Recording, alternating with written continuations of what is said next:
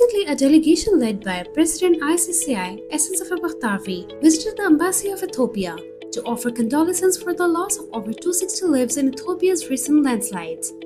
On this occasion, former Senator Mushaid Hussain Sayyed was also present.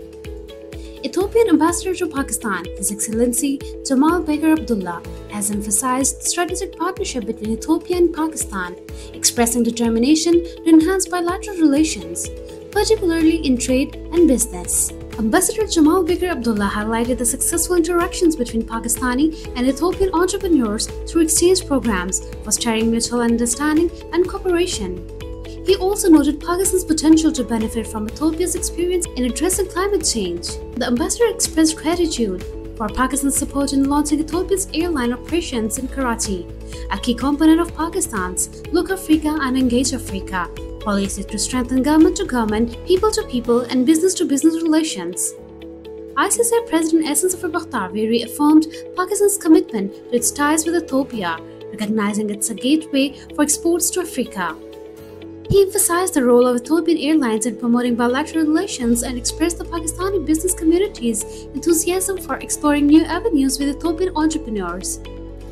Earlier, President Ahsan Bakhtawari had expressed his heartfelt condolences and sympathies to the people and government of Ethiopia for the tragic loss of life caused by the devastating landslide last week. He assured Ambassador Jamal Baker Abdullah that the Islamabad Chamber of Commerce and Industry was fully committed to providing all possible assistance to the affected families. Additionally, he recorded his condolences message in the condolences book, further solidifying the Chamber's support during this difficult time.